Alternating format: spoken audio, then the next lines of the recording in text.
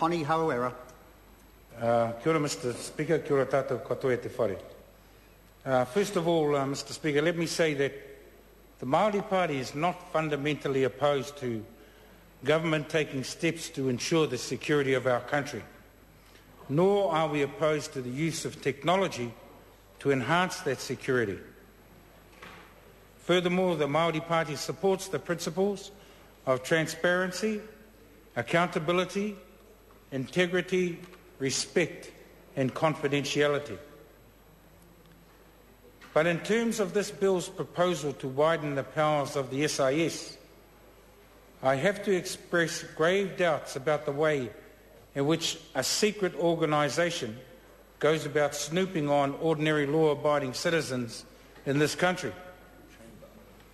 I express particular concern on behalf of the many Māori in this country who are actively campaigning for recognition of tino rangatiratanga, as well as those citizens who care about the integrity of this nation,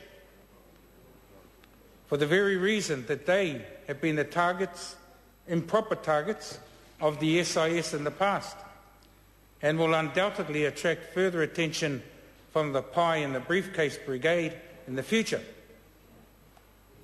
And for those with a short memory, I recall just a few of the following incidents for the edification of the members of this House.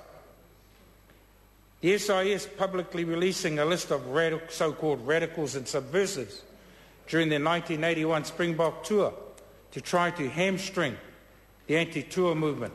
Complete waste of time that was. SIS agents caught in an illegal search of the house of Christchurch anti-globalisation activist Aziz Chowdhury. The SIS issuing a security risk certificate against Ahmed Zawi and having the poor bugger held in jail without trial until they were forced to withdraw the certificate when they couldn't substantiate their claims. SIS involvement in gathering the information which led to the botched terrorism raids on the nation of Tūhoe and the laying of terrorism charges against Tūhoe citizens which have since been thrown out.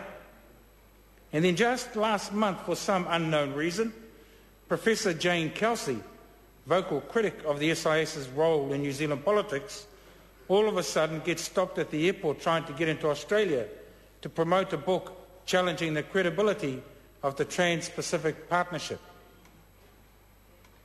Mr. Speaker, given the public embarrassment that the SIS has subjected this nation to over the last 20 years with some of their Keystone Cops routines and their harassment of law-abiding citizens, I would have thought Parliament would be wanting greater scrutiny over the SIS rather than simply rubber-stamping their cell phone snoopery.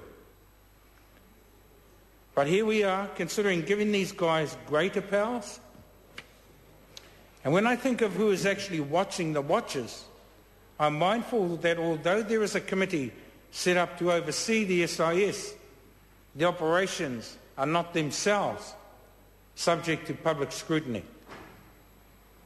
Mr. Speaker, the Māori Party is happy to support this bill at first reading if it's going to be brought before a select committee for public debate and scrutiny, because we want people who have concerns about the SIS's past and current activities to tell the committee so government can hear exactly what it is that their precious SIS gets up to.